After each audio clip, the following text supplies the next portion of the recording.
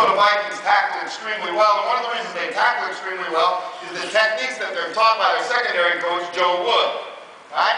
I want you to be right here, Ben, from Pittsburgh. Alright? And I want you to put your hands up just like this and put your elbows up high. This is a drill that the Vikings do every day in practice and in the off-season. And it teaches them how to form tackle. Now, great tackles, great hits, you young players, happen because you bring your hips when you tackle. You tackle up through the man. So, again, if you would please, Harrison. Ready? Yeah, ready? Hit! You see how he not only broke his spine. He actually wounded. Hits up. Alright, now we're going to go one more time, Seven. We just try this just for a second. If you go like that. Go like that. I'm waiting to fight your family.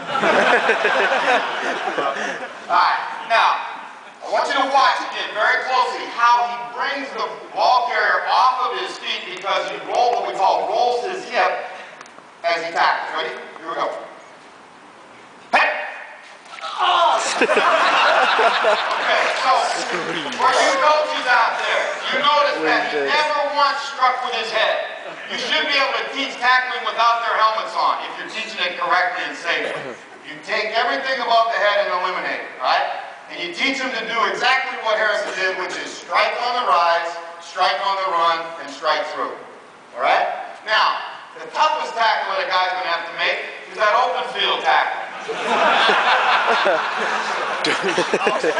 Now, I want you to do this. We're going to do this at walking speed.